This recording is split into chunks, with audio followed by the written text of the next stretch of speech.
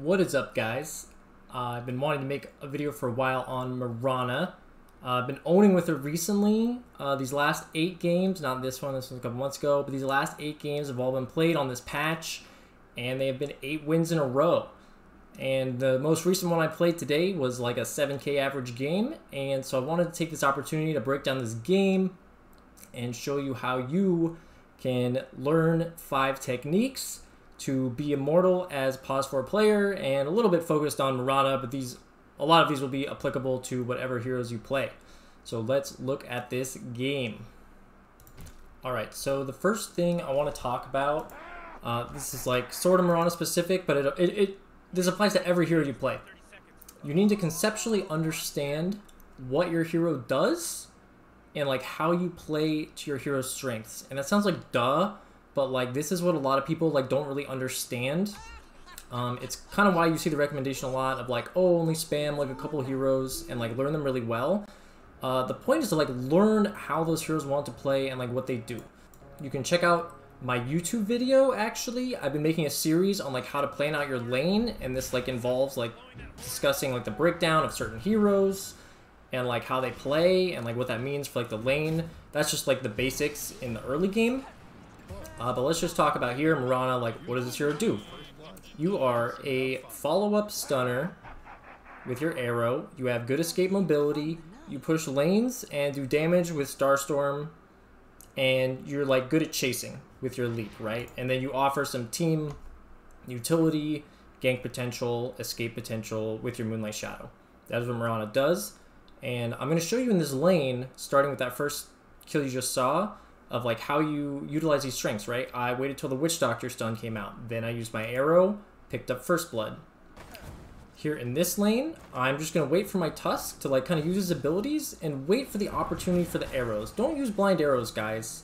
Like, I'm not just tossing out arrows. I'm playing the lane, looking to harass, and if they step out of position, like this Clinks does, boom arrow, boom kill. And then you use your leaps to get away. Pretty shortly here, I'm going to show you another example of just like, you know, utilizing this hero's strengths, right? I harass this Clinks down, finish my D ward, and use this opportunity to chase down this kill. And it's really just about understanding the limits of your hero. My Tusk here, he was like, how did you get that kill? And I told him, dude, it's because I'm good, right? It's because I used my spells. Pro tips, guys, pro tips. That's all you get on this channel. How to get better at Dota. Pro tips like this. Use your abilities. And one more example in the lane I wanted to show of using, you can use like creeps. Don't pull like this. Pro tip, don't do that. Using creeps that are about to die as setup for arrow. If you don't have a setup stun coming, look for creeps that are about to die. So this range creep, I'm like, I'm going to arrow this. If I miss, I secure the range creep. If I don't miss, this is easy kill. And this Marcy was there because she was going to go for the deny, right? So you can use these little opportunities to set up arrow stuns in your lanes as Mirana. So tip 1 was, you know, understanding your hero and playing to the strengths. This is a little bonus tip. This isn't tip 2, but this is going to be its own little tip. When you're doing little dives like this in the early game, it's okay to use your Glyph and glyph your wave. So here, the tower is attacking our creeps. And I glyph the wave to go find this Marcy, who TP'd out because she saw me diving. And with this glyph, like there's a very low chance that she gets out here. So you can just glyph the wave like this to go for early dives. Especially on mid, this happens a lot. So bonus tip for you there. Tip number 2, guys, prioritize catapults. It's so important to push with catapults. So you're going to see in this upcoming segment how important catapults are. Pay close attention. Catapult number 1. So I killed that catapult and I run straight bottom because we have a catapult here. I'm pinging my Tusk. Keep this catapult alive, dude. This is how we take the tower. Keep this catapult alive. I used 2 leaps here to save my catapult with 1 hit left and take like 500 damage from this tower to keep the catapult alive. And you're like, hey, this tower's already really low, maybe we would have gotten it anyways, but it's just important to take it now, you know? If we don't take this now and this tower has like another 200 HP and somebody like TP's in, like, right, I just lost some HP. It's just really important to keep the catapults alive and, like, get these towers as soon as possible. Like, not 2 minutes from now. Like, just take it now, and then that just opens up the map earlier for everything else. Catapult number 2.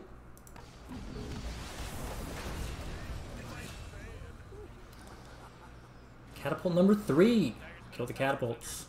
So the catapult spawned again at 15, and here I mess up because I used my arrow on this Marcy for a kill like a moron while there's a catapult right here. Should have saved the arrow for the catapults.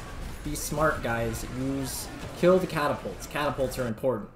Forget kills on heroes. Kill the catapults. However, I make up for it by immediately TPing to another lane to kill the catapult there. That's how important it is. Get out of dodge. Kill those catapults. Here, you're about to see some great catapult killing execution. So there's a team fight breaking out top. And instead of paying attention to that, I TP mid to kill this catapult. Good play. Ignore the fact that my team's dying top. Kill the catapults. We clean up a fight. Don't worry about Roshan, guys. Play for what matters. Play for what matters. Yes, the catapults. And you'll see immediately after helping my team kill this unimportant Roshan, I prioritize the next catapult. It's the 9th catapult I've killed this game in 25 minutes. Excuse me. So 25 minutes. They spawn at 5, 10, 15, 20, 25. So there's been 5 waves of catapults. That's 15 catapults, and I've killed 9 of them. I've killed 9 of the 15 catapults that have spawned in this game already. Kill the catapults. This is a hot bonus tip for you guys. I was gonna tell you as a tip to fly out regen, right? I flew out the salve at like 7:30 after I've been bottom. You know, salve up. And then, you know, I thought a better tip was just don't do this. I feel like it's a good tip. Don't do that. So, bonus tip there. Don't do what I just did there. Okay, so tip number 1 was understanding your hero. Tip number 2, prioritizing catapults. Hopefully, you know, I sank that in. Here's a replay. Prioritize catapults. There are some bonus tips. Tip number 3, guys, is don't leave mid if somebody on your team needs to push it out in the next couple seconds. So there I killed the catapults, and I couldn't go anywhere else because I knew this mid wave was coming in, and somebody had to be here to defend it. Otherwise, they were going to get free tower pressure on our mid tower. So it's really important. Don't abandon the mid wave and go do something else if another wave is about to come in. You just have to pay attention to the timer. This is another example of tip 3. Don't walk away from mid. So you're going to see me here. I clear mid once, and what I do after clearing mid is, again, stay in the area. Notice nobody on my team is going to be here to clear mid when the next wave comes. You can see it at my tier 2, it's at their tier 2. I should not walk away and go do something else here. Hang around mid for another like 10 seconds, clear the next wave, then go do whatever you think you need to do next. So really important to just not walk away from this mid lane unpushed. So the end result of me walking to whatever my next play is there's creeps walking into the opponent's mid tier 2 tower. It's going to set up our next play, whatever it is, because we're going to have information, right? Somebody on the team's going to be clearing it, or they're not going to be clearing it. And then we'll know that. So the next tip I want to talk to you guys about, tip number 4.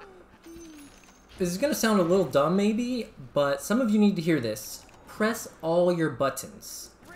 This is referring to team fights and engagements where it's important that you press all your buttons.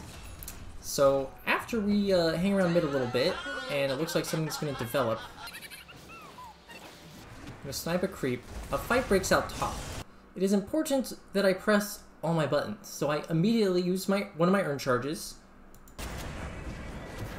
I use my leaps, I use my Starstorm, I use another earn charge, I use another leap, I press all my buttons. This Necro barely dies. So just press all your buttons, guys. And we're going to fast forward to the next example for tip 4 of pressing all your buttons. Here again, we're going to have an engagement after this monkey dies. Nice of him. So we get the arrow, and then this next fight, you gotta use everything, guys. I use my earn, I jump in, I use my Starstorm. You gotta burst these heroes down. Don't save buttons for later. use them, get your spells on cooldown so you can then use them again. Holding spells is usually not a great idea. So all my spells on cooldown, all my urn on cooldown. This leads in to tip number 5. Know when your role at like a team fight or an engagement is done and go split push the side lanes. This is so important. So I immediately TP away. My team has not even killed the tower yet. I don't care. My job is not to kill the tower. Look at this lane. It's time to clean it up. I'm going to give you a bunch of examples in this video of me doing this, and I hope you see how important it is from how often I do it. So tip number 4, press all your buttons. Tip number 5, after an engagement, ditch wherever you are and go split push the damn side lanes. Tip number 6, reconnect with your team after you split up. So I pushed out the side lane, and then I rejoined my team for the next play. This is a cycle. I'm going to show you how this is a cycle that you need to implement. So we are going to watch this next fight break out. I press all my buttons. I do not chase this Dawnbreaker to the end of the earth. I TP. This isn't to a side lane, it's to mid, because nobody's mid. And mid is very important to push out as well if nobody's pushing it out. So I TP away to another lane, push it out, and then I reconnect with my team here. I'm going to call this reconnecting with my team. It's just one person, but I'm reconnecting to make the next play, right? We find this Clinks. Buyback alert. And feed alert by me. But you can see the cycle. Win engagement, split push the side lanes, reconnect, right? Good things happen. Here's the next engagement. Press all your buttons. Use your arrow, use your spells. Split push the next lane. And here's something that happens all the freaking time I see at low levels. You have a person on your team that's in a lane that needs to be pushed, right? This Tusk TP to this lane that needs to be pushed out. And then he proceeds to walk away from the lane. I know for a fact this happens all the time in lower MMRs. When this happens, you need to go push out the lane that your other teammate walked away from. If you're a support and your core walks away from this lane, you need to go push it out. My Tusk is a core. He walked away from this lane. I need to push it out. So I kill this wave 1 is after my Tusk walked away. So if I don't do this, none of this happens. A second wave I kill. And a third wave I kill to shove this lane all the way into their tier 2 tower. You have to do this, guys. This is 3 waves I just pushed in. If I don't do this, this monkey is like killing our tier 1 tower and pressuring our tier 2 bottom if I do not kill these 3 waves. I promise you, you need to do this, and it happens all the time in your games. I promise you it does. So next engagement, I reconnect with my team. I press all my buttons. Notice I press all my buttons. And this is important as well. I want bottom to be pushed out again, right? But it's really important to not walk backwards on the map and like walk to this lane here where these creeps are. It's really important that when you guys are aggressively postured and the enemy has dead heroes, that you do not just run back to the furthest away, right? We want to oppress them when they respawn so you can keep this lane pushed by cutting it.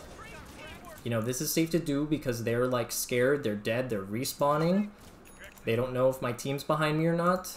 So it's like safe to do. Cutting that lane is like an extra 30 seconds that nobody has to go deal with this other lane. Super important to do that. And we see the cycle continue. I pushed out that lane, I reconnected with my team. Boom, we got Roshan. I keep the lanes pushed out, we take Roshan. I immediately TP to the side lane again. This lane's always pushed in because Monkey is doing a good job of like split pushing it. So I TP immediately away from my team to push out the lanes again. This is super important. If you watched my last video with the Sand King, you know, I show collapsing the map after Roshan. This is pretty similar to what I'm doing right now. Here we kind of like looked for this monkey kill and I didn't clear this wave. Maybe a mistake, honestly. I should have just prioritized the wave instead of trying to find this monkey.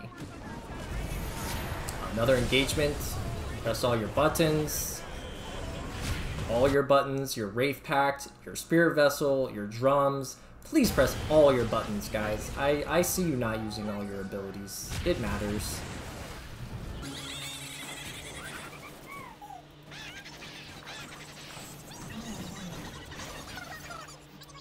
Here again is the final example of me pressing all my buttons.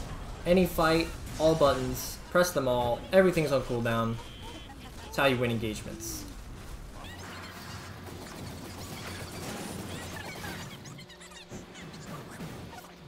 So this is kind of a bonus tip connected to like the split push waves. Don't ever walk away from a creep wave. So here my bat's walking towards mid, my team's all at their base. A lot of people here at low MMRs I know would just reconnect with their team, not really paying attention to what's happening around them. But you have to like kill these creep waves that are right next to you. And you know, maybe at this point it doesn't matter, we're 20k ahead, but these are the types of things that just build your lead in the first place, and it's just having the discipline to do it every time. And remember arrow catapults. And then you see, you know, we're killing them all, we're in their base, but reconnect with your team. It's that simple. You saw the cycle. Just over and over and over, right? So this is the end of this video. Hopefully you guys can take this to heart and not just take it as like, oh, some of this is obvious, but really the discipline to do it every time, over and over, quickly and consistently. And that's what makes Immortal level players, you know, have like this kind of map control and impact. It's constantly pushing in these lanes. It's joining team fights, reconnecting with your team immediately after you split push whatever wave you need to split push, and then it's using all your spells in fights multiple times. Hopefully you like this video. I tried to make it a little bit funnier than some of my other ones, so hopefully that came off well. And yeah, this was a little bit of an easy game. This Klink's like kind of griefed, but he was trying. It's sometimes when he wasn't buying back, and the rest of their team was trying. So, you know, if I had like not been playing well, this game easily could have gone worse. They would have had way more split pushing with Monkey if I wasn't counteracting it, and it would have split our team up. So you know, never take games for granted. Like I lose games like this where I don't play well, even if they've got somebody that's griefing, which happens a lot. So yeah, hopefully you guys enjoyed this. Let me know if you like the funnier style, or if you think I'm not funny. I guess you can let me know that. I'd be a little sad. But yeah, thanks, and I'll see you in the next video.